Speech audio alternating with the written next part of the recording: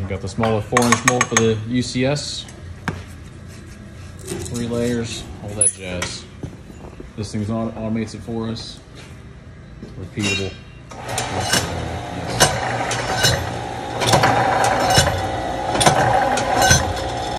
Alright, so we're doing some UCS testing.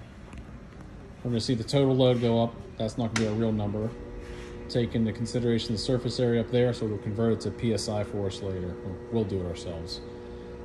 So, got our UCS specimen there.